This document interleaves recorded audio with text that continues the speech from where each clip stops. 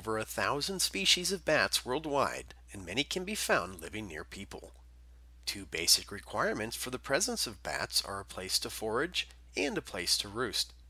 Unfortunately, many homeowners have found that for some species of bats, a favorite place to roost is in their attic.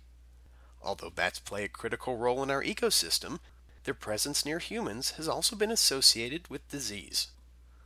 Bats can fit through small openings to reach an attic where they can roost in large numbers. Over time, they will deposit significant amounts of droppings, known as guano.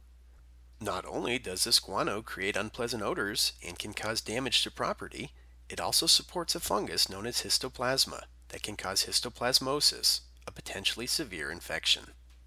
Histoplasma is often found growing in soils and on materials contaminated with bird droppings or bat guano.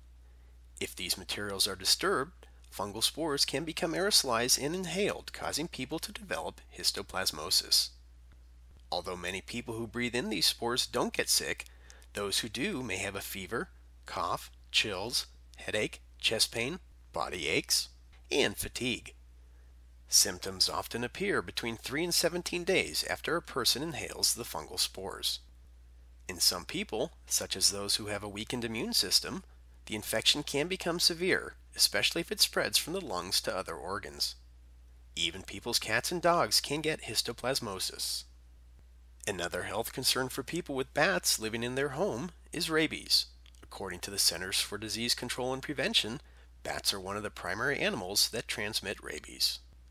Some species of bats have also been associated with some viruses that can cause human illnesses, including coronaviruses. These are just a few things to know about health concerns associated with bats living in attics. To learn more about this or other health and safety, indoor air quality, occupational, or environmental issues, please visit the websites shown on the screen.